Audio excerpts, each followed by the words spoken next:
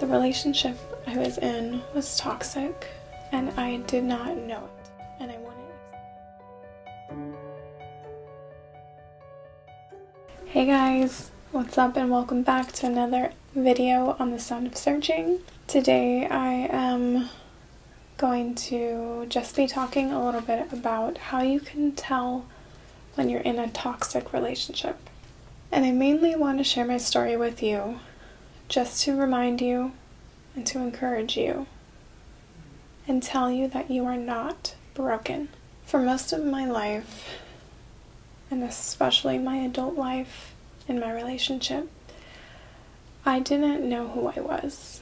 And technically I still don't, but I'm getting there. I was lost, I was in love, and honestly, looking back, that only made me feel more alone. And the relationship had looked really good from the outside, but on the inside, both of us weren't good for each other. And truthfully, the relationship I was in was toxic, and I did not know it, and I wouldn't accept it when people told me it was. And I don't think my ex really even knew that it was toxic either. We were both young, we were each other's first boyfriend and girlfriend, and we were still learning. You know, we took all the arguments and the mishaps and just took it as a learning curve, you know, a growing experience rather than, I can't do this, I'm incapable. And we were both too stubborn to really walk away. We both fought to make it work, and we stuck by each other thinking that's what you do. And in reality, we just didn't want to be alone. I don't think we really had confidence in ourselves to stand on our own, to walk through life without a relationship. We chose each other, and we leaned on each other for most of our lives growing up. And as we got older, that became a problem when life got more serious. But truth be told, I don't miss it. I do not miss that relationship. Because now that I've come out of it, and I've reflected on it, and I've grown through all the trials that were within it, I've seen that I constantly doubted myself. I suppressed my desires and my feelings that I had, all my opinions, because I didn't want to rock the boat. I never really spoke up for myself, and I tolerated excuses when they would arise, rather than actually find a compromise. I just kind of gave up on the argument because I got exhausted from it. And he honestly made me feel like I was crazy. I didn't realize that until I was reflecting on my own relationship. Why did I stay in the relationship? Well, I just didn't want to be alone. I didn't want to be unloved. Because if I was alone, after all this work and all this effort and dedication I put into the relationship, then that must make me unlovable. And that's not true. And it took me a while to realize that. And now that I'm able to truly love myself, I'm actually feeling like myself again. After years and years and years of not knowing who I was. Because I was caught up in a relationship that was toxic. So mainly what I realized was he was controlling. He very much took the lead, and I was okay with that, but it was to a point where I no longer felt like myself. I no longer had a voice, and I just adapted to whatever he wanted. And he never really boosted me and encouraged me in my pursuits. It was a very minimal effort type relationship towards the end, And multiple people have told me, and now that the relationship has completely ended, that he dimmed my light. He took away the spark from within me, the part of me that used to light up, that used to be excited about life. And I didn't realize that at all. I had just accepted who I was, and I settled for being that person instead of truly being in a healthy environment and choosing a healthy relationship that would inspire me, that would push me forward, that would bring joy back into my life. And I think most of it had to just do with the amount of toxicity within it. From the get-go, we had always struggled with that loyalty aspect, or even just the confidence of, you're my one and only. And of course, when you're young, you don't really think like that, so I get it. But as you get older, you kind of expect someone to have a certain level of dedication. And when you don't get that level of dedication, you start to distrust each other. You start to put each other down, and you start to be toxic. He had made me feel inferior and stupid for just being suspicious. And it made me feel crazy because I couldn't trust myself anymore. I was constantly in a state of survival. I was constantly trying to solve things, trying to connect the dots, and I was no longer happy, and I couldn't even fake it anymore. And it started to affect my life and affect my friendships and my family in very toxic ways.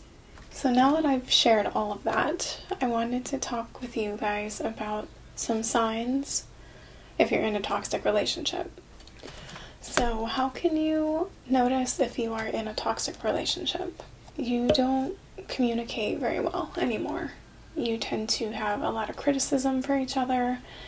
You don't really enjoy the conversation as much as you used to. It becomes more of a tolerance. You often struggle with jealousy. I certainly did, because I no longer had a confidence. You just no longer can support each other in that way. Often people tend to get more controlling when they're in a toxic relationship. It's a lot of questions, a lot of suspicion, and my way or the highway. There's not really that open communication flowing anymore. And it tends to lead to very angry and hurt egos, which at the end of the day is only going to make you resent each other.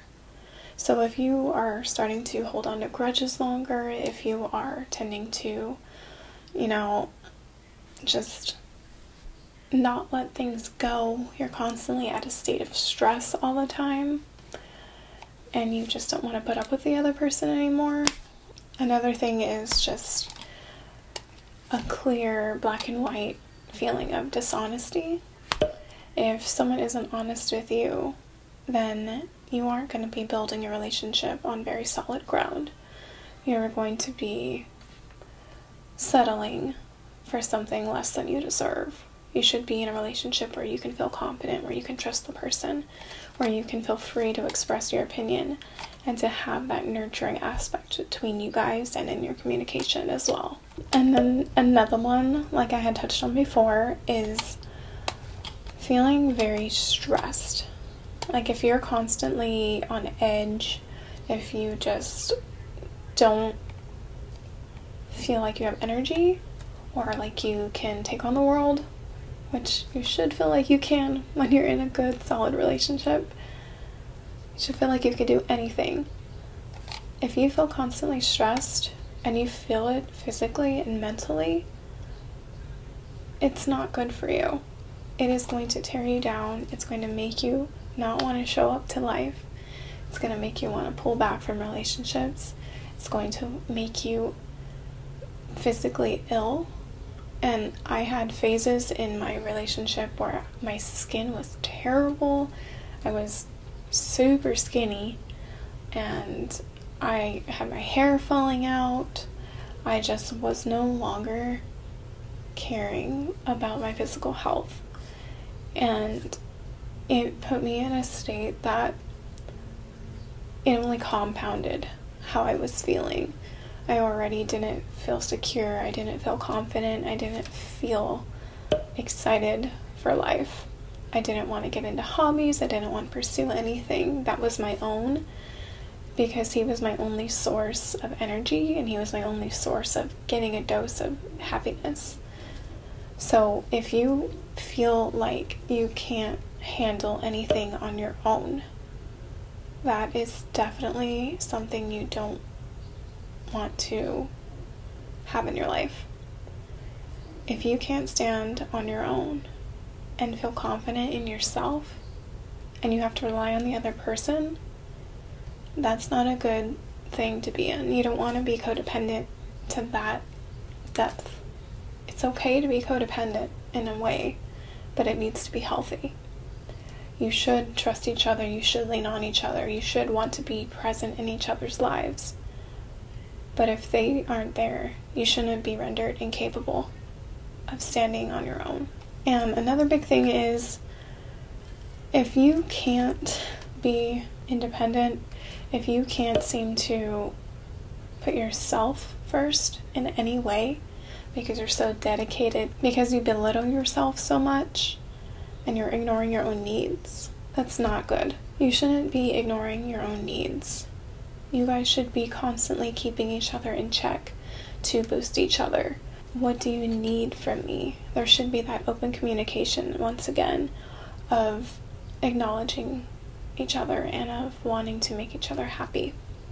And once you start ignoring each other, you're just gonna, again, go back to resenting and going back to dishonesty, and everything else will compound again and again, and you won't feel secure in your relationship. So all in all, you can tell you're in a toxic relationship if you're just not content.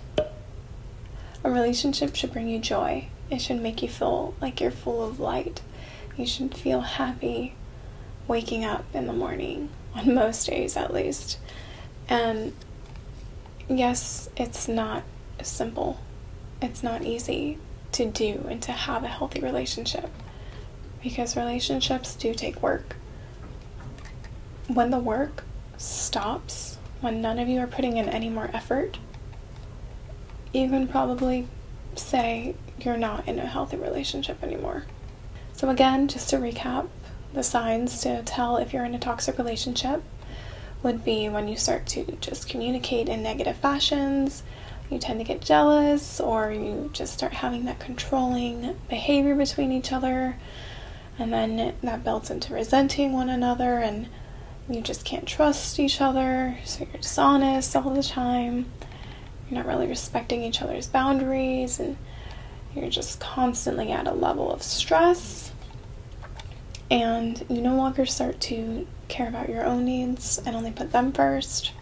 Alright guys, so in this video I had talked about signs to tell if you're in a toxic relationship, and shared a little bit about my own experience in my relationship with my ex-husband, and I hope that you are taking good care of yourself and that you are moving forward with confidence. Thanks so much for watching this video of The Sound of Searching as I begin to delve into finding more of who I am, and hopefully you will too. If you liked this video, go ahead and give it a thumbs up and let me know. And if you didn't, also tell me why and send me a message so that I can improve and possibly add to this. And if you guys have ever been experiencing any of these feelings and this environment of a toxic relationship, go ahead and leave a comment down below and tell me your experience or anything you would love to share, and maybe something I didn't mention or touch on in this video. If you want to continue to join me on the sound of searching and journey with me, go ahead and hit that subscribe button and stay tuned for the next one.